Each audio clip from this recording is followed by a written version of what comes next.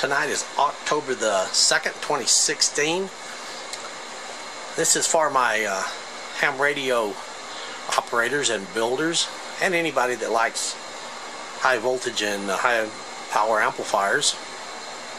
This right here is an RF amplifier. Any of you guys and possible ladies that watch my videos know that I like to build RF amplifiers and audio amplifiers. Here's what it's running. I can do all this with one hand. It's running a single 3-400Z right here. Grid and plate current. There's a plate choke. This is out of an old ART-13. That's a World War II surplus device. Pretty much same as the B&W 800. The two vacuum capacitors. This is tuning and loading.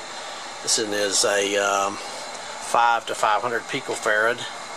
This one's a 2000 picofarad, so I got lots of range. Of course, the bypass capacitors down here and the high voltage feed through right over here. Let me move it on around a bit. Got an actual genuine, a very interesting antenna relay right here. Because you don't want to run the RF through these little skinny wires that are oftentimes on relays, you know. You want to run it through something that can actually handle the current. I used copper strap for all of my connections, and then put heat shrink tubing over it. This right here is an interesting coil for those that are not familiar with. It's called a B&W. Barker and Williamson made these back in the 60s and I guess 70s too. This is a model 850A. It'll run just about anything. A single 3-500Z. I don't even know if they made 3-500Zs back then. Maybe they did.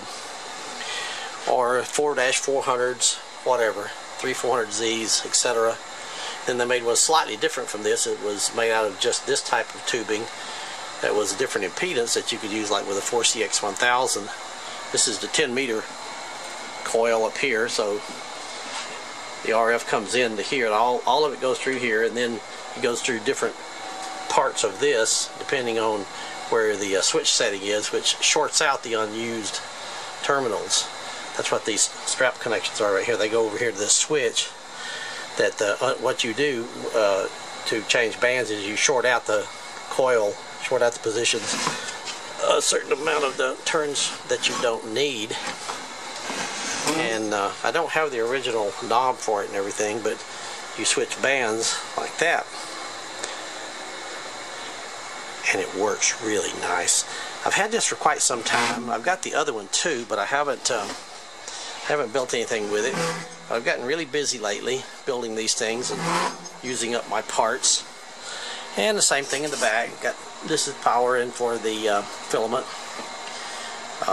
This operates this relay. Of course, RF output, a ground connection. I always had a ground connection, even though it's metal on metal. It's good to have a secure, large wire ground connection, because heaven forbid you get between a device drawing current and the power supply and ground. You know, if the chassis got separated somehow, don't ask me how, because it could, but it only has to happen once to kill you. And RF input, and these are tuning right here for tuning the cathode. Need to plug that little hole right there. That's the only extra hole that I drilled in this whole chassis this time. That's pretty amazing. I usually end up with a couple of mystery holes from things that didn't work out. And the power supply is in here. This is a power supply I've used in many things. The 1000Z audio amp, the 813 amp. It uses a tap transformer, tap secondary transformer. Big choke. I'm running it right now with a capacitor input filter. These right here, these are all 470 microfarad in series on the output. So I got 4,500 volts up to, and then I got another bank of them down here that are 100 microfarads all in series. So I got 10 on the input and 47 on the output. So I got really good filtering. This little relay right here is a TR relay. That's what initiates and the high voltage supply. Over here are where the taps on the secondary of the transformer come to, so I can switch it and get different secondary voltages. So I can get 3 this way, or I could take the capacitor off of the input and have a choke input filter, and I could have 3 different ones. So I've got actually available 6 different voltage selections. But right there, the 2500 with a capacitor input filter gives me like 3400 up here. You'll see in just a minute when I hook it up. And I'm driving it with these 2 little radios, one or the other. This is a little ICOM 736, and this is a little Ten-Tech Argosy for the ham radio operator. So let's put it in and turn it on and watch it work into a dummy load. Before I put it in, I wanted to show you this. I thought this was really nice looking. I drilled 2 holes in the front. If you remember what the front looks like, zizz it back around here so you can actually see the tube lit up back there. I think it's really important to be able to watch the tube, because you can tell a lot about what's going on if it's if the tank circuit's out of resonance.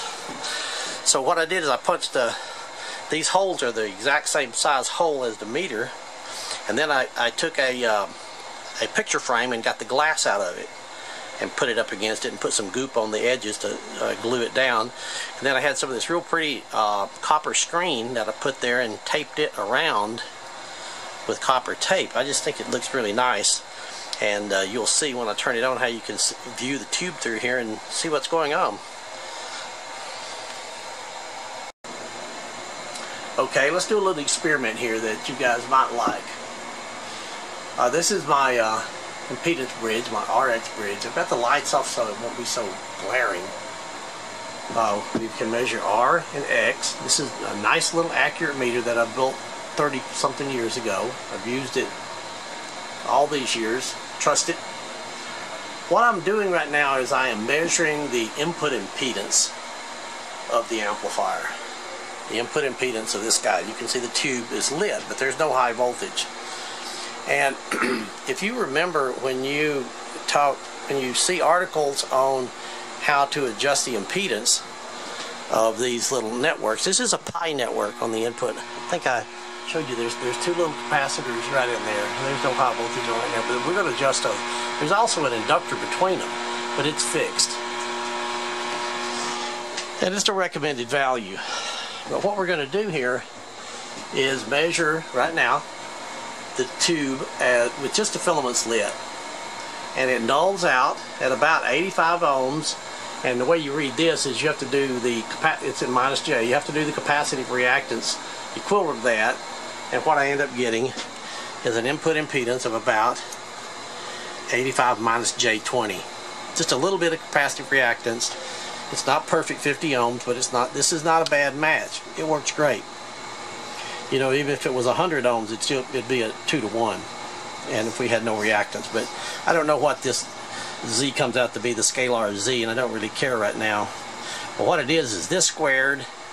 It's the square root of this squared plus this squared. That's what it is. And then the angle is the arctan of X over R. But I don't think we need to do that. We'll just leave it as it is. Okay. Now let's put high voltage on it and see if it changes. Well, I can do that real time, I believe.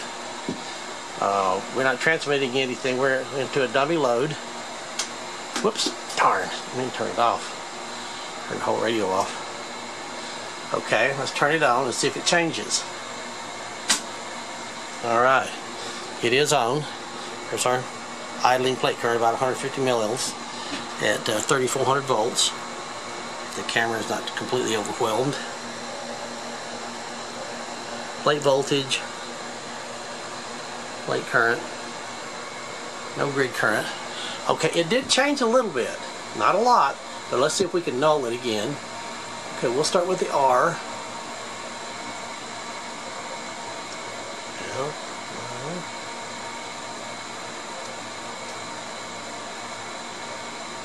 And we'll do a little bit of the X over here. There you go, it's going down.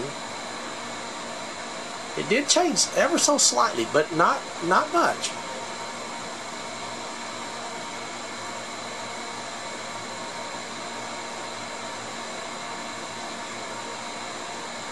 So there it is. It changed from like 85 ohms to somewhere between 75 and 82. Call that 75 78 ohms, and it changed from slightly for some slight capacitive reactance to some slight inductive reactance, because now we got plus J. It changed a little bit. It did not change enough to worry about. Well, this is just something I like to know, because you know what you read in articles sometimes are great, but what they tell you and what they really measured may be two different things. Look at that thing glowing in there. It's normal. I know the camera makes it look really dramatic, but it's a nice, it's the right color orange. Let's look around at the back. Yeah, it's pretty hot in there, isn't it? We won't put your finger in there right now. You're coming back without a finger. But I think they're beautiful.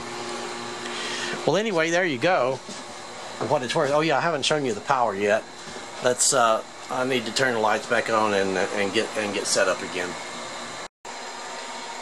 Okay. Well, for that last experiment, let me show you what I was doing. I was driving. This right here is coming from this signal generator over here. So I was driving it at 14.250 megahertz for the RF phone. You can actually hear the receiver. And I was driving this thing with it at 7.5 dBm, you know, a real low level signal. So I wasn't actually driving the amplifier, and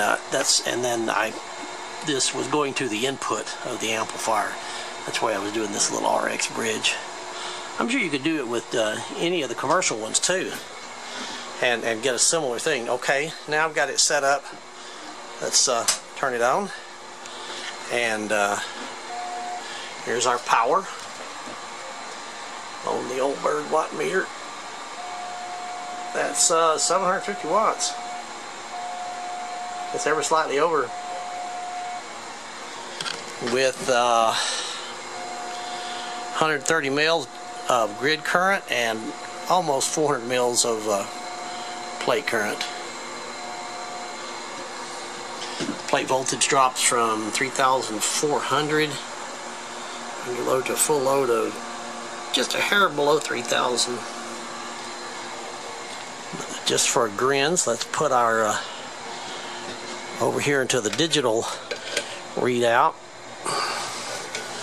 and see what the digital readout says. Let's see, I'll turn the volume up just a little bit so I can hear it. It says it's 810 watts.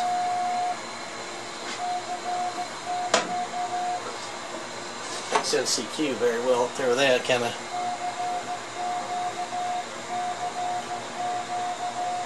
All this is into a dummy load.